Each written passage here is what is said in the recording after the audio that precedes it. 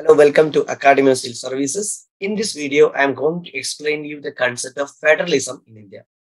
Federalism, the concept is coming recently in the news in the context of the referring to the cooperative federalism, confrontational federalism, and asymmetrical federalism. And these concept of federalism we have already covered in our previous video. If you want to know, you can watch those videos. In this video specifically, I am focusing on explaining the basic concept under Indian polity regarding Indian federal system. Federal system in India. That means our Constitution of India have provided the federal form of government in India. So this concept is very much important for our exam perspective. So in this video, we will explain you the entire concept of Indian federalism and how we are different with other countries.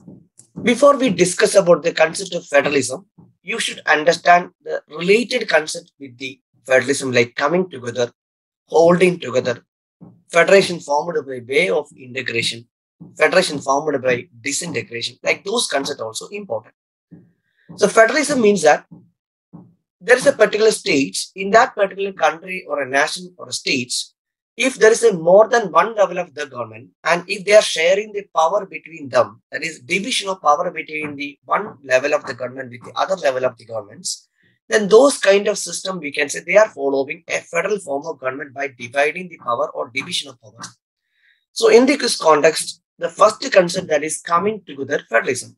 This particular federalism that we can see in the United States. That means in United States, there are states, if they are thinking, if they are decided to form one state independently or one nation independently, they may not be able to survive because they are economically or military perspective or politically weak. In that context, if they are coming together and forming a big nation or a big state or a big country like the United States, that will help by collaborating each other and they will become a superpower.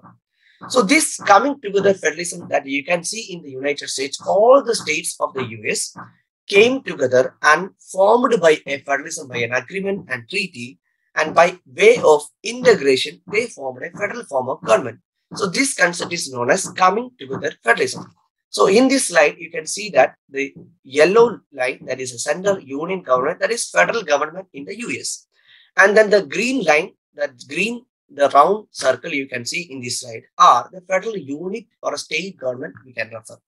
So in the United States, you can see the center government, that is the federal government, and federal unit, that is the states. And they are formed the federalism by agreement and the treaty and by way of integration. That is also called as coming together federalism. And they are enjoying equal power. So this is why we are telling that the United States or the federalism in the US is like symmetrical federalism. When we are coming to the Indian federalism in this particular illustration, you can see is entirely different from what we have seen in the US. Here you can see the small circle, big circle, medium circles, and other different color circle. The green circle like the US that are the federal unit, and the yellow circle here is the center government. Then the yellow shaded color that you can see the union territories. That is the green circle are the states, the center government, and the union territories. Even union territories also we can see different in size in India. That means every state in India are part of our federal systems, and we have a center government and the state government, and we have a union territories. And we can also see the division of power in India through the 7th schedule of Indian Constitution. And we are following the written constitution like the US, and written constitution is a federal feature of Indian Constitution. So this written constitution and the 7th schedule provided division of power between the center and state like the union list and state list and concurrent list. So this is also why we are saying that our constitution provided a federal form of government, and under Article 1 of Indian Constitution also described India is a union of states. But we are different from the US. That means our state are not formed a federation by an agreement or treaty. That means in Indian federal system is not formed by an agreement or treaty like the US. We are formed by a disintegration. That is, every state are part of India as a federal system, and this center government enjoy a strong control over the other states. That is, holding together federalism is the concept that we can see in Indian Constitution or Indian system. That is, major power between the center and state, if you are considered, the major power or strong power or strong tendency of center we can see in Indian model federalism. And directly administered by the center, you can see in the union territories. That means union territories in India are directly administered by the central government either through the administrative or the lieutenant governor. And some of the areas, for example, Delhi cannot make any law on police, on land, or those particular area. Delhi does not have the power. So Indian federalism is an example of holding together by way of disintegration. We have formed a federalism, and we are not formed federalism by agreement or treaty. And within this, we can see the unequal distribution of the power between the states. That is why we are following asymmetrical federalism. So these are the basic concepts that you have to understand whenever we are covering the federalism concepts. So that we have seen the difference between Indian federalism and the United States federalism. So that means we are following the Canadian model, not the US model. In Canada, the Canadian model, when we are referring to the Canadian model, we can see a very strong center in the Canada. And in India also, we are following the same concepts, that is strong center tendency in our federal system. And this federation term is not even mentioned in our constitution also. Instead, we are referred union of the state. The same word also you can see in the Canadian constitution. They also formed a federation by way of disintegration. So they have a centralizing tendency, and there is a term union instead of federation. And they also formed a federal government by way of disintegration and holding together. And if you want to remember which model in terms of federalism that we have followed, you can remember the football.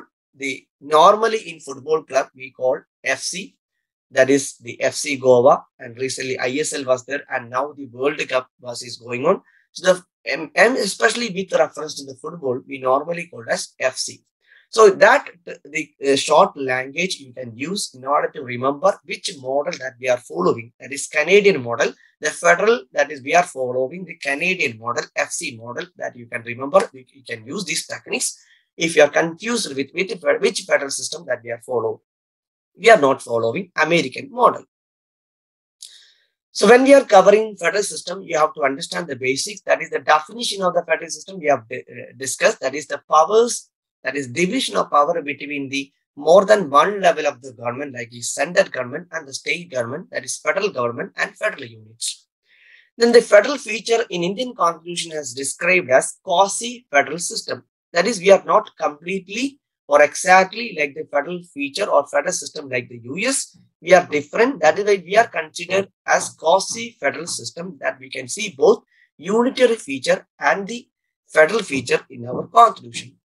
That means we are following federal form of government, but we are not exactly following like the US or exactly like the complete federal system. Here we can see both unitary feature and federal feature. That is why we are calling our federal constitution, which provide quasi-federal system. And this federal character of Indian constitution is a basic structure.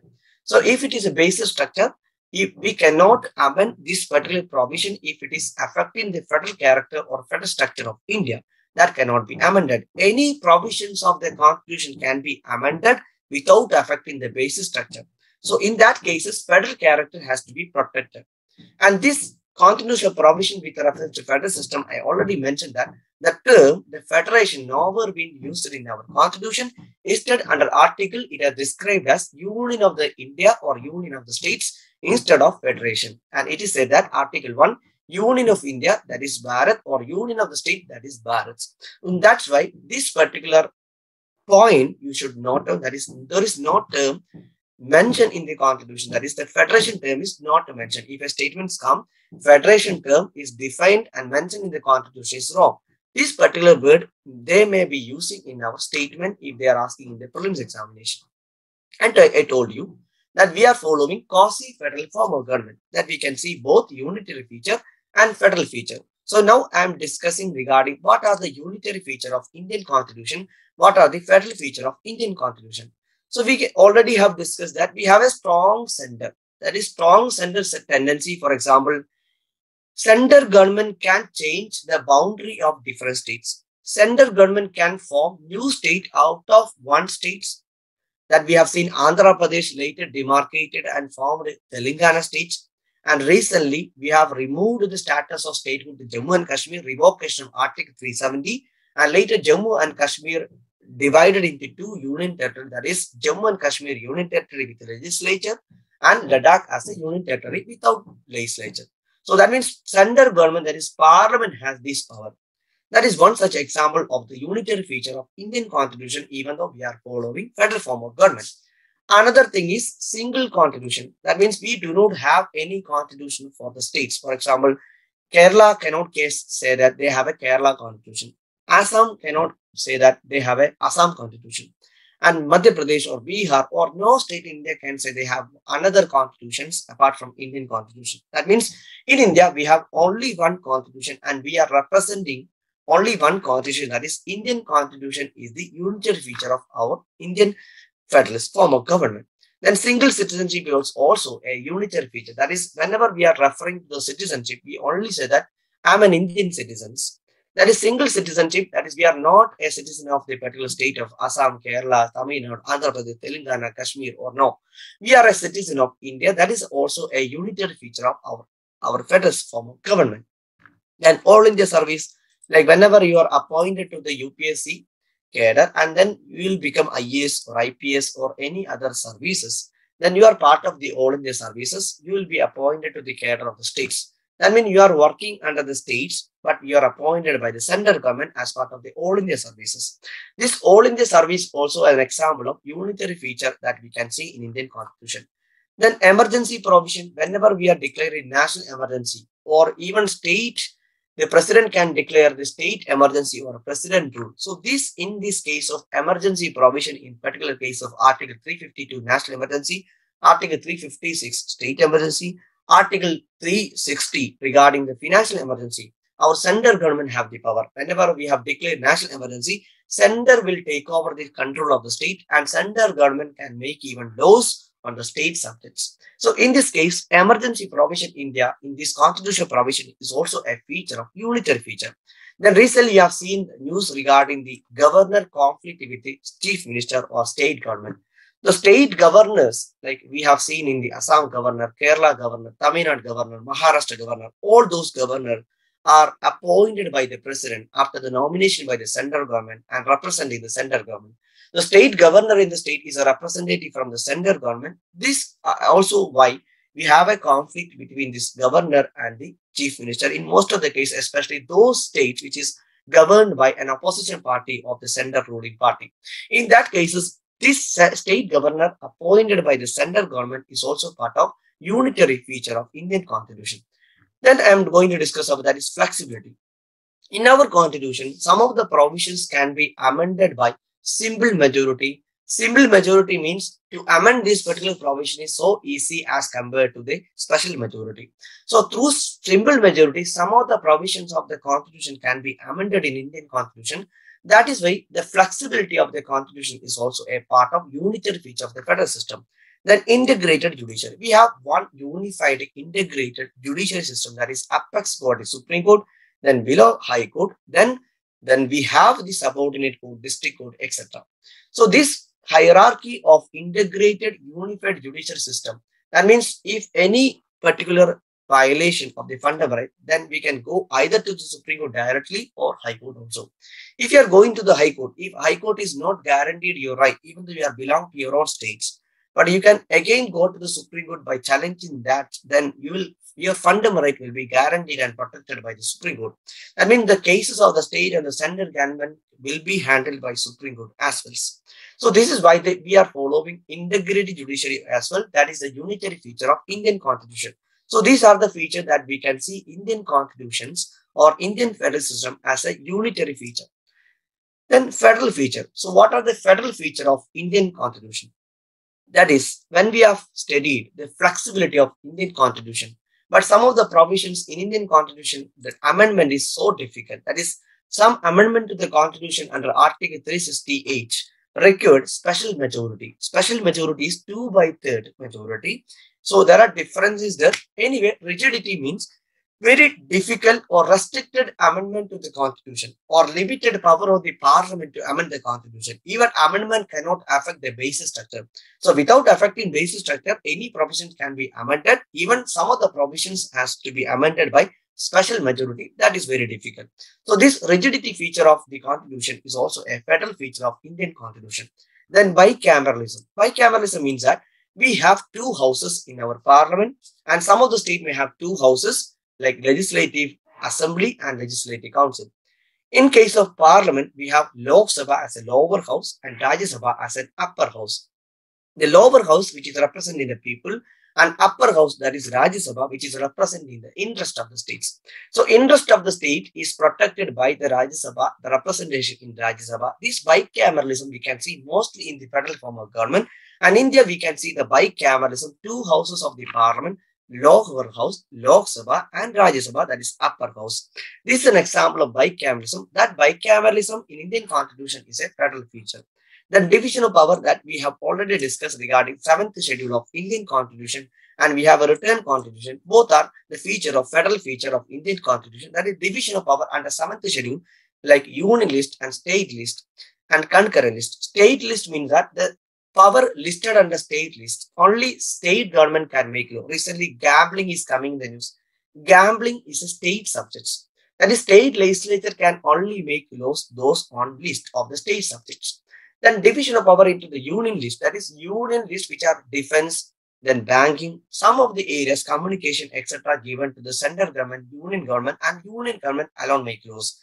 Then concurrent list, that is either central alone or state alone can make law, like agriculture, education, electricity, and so on are part of our division of power in the 7th schedule, is a feature of federal feature of Indian constitution. Then we have independent judiciary. Independent judiciary also coming in the news, and this concept we have borrowed from the United States.